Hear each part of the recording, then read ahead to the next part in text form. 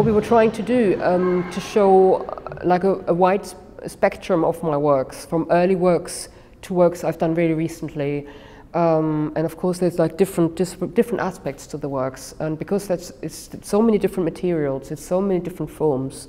Some relate to the body, others refer much more to environment, that I felt like calling it A to Z would be an appropriate title.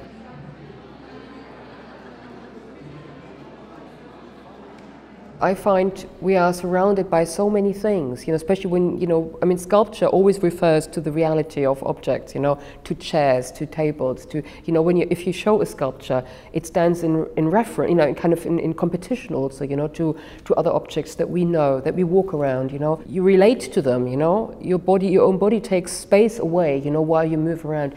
So I always feel it's, I can't help but using these things, that I'm surrounded by and that kind of touch me, And there can be elements of clothing, of protection, of machinery.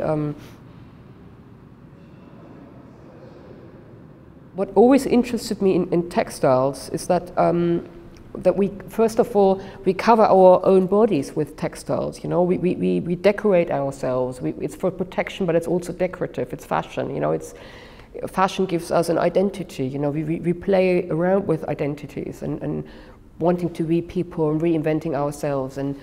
But on top of that, on a kind of deeper note, is that textiles is a very archaic thing, The knowledge of and the ability to linking, weaving materials together, or like the knitting outside. You see the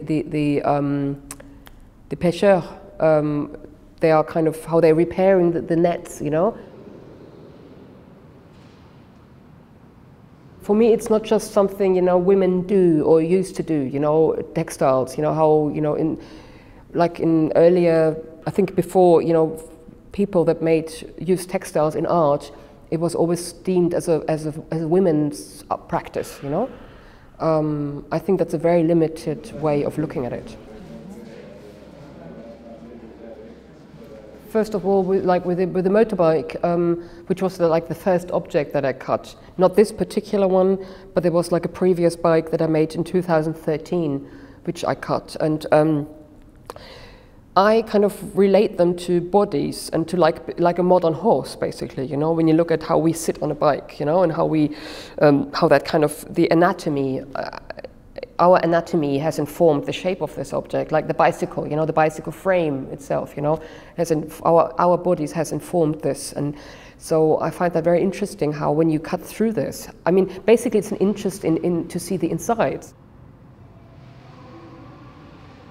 Not just the mechanical engineering, but much more like the relation to how it relates to innards of our own bodies, the bowels. And it is about like a certain precision that they, like a proximity that they take to each other, and a certain, not a narrative. A narrative would be too strong a word, but like how they're being activated,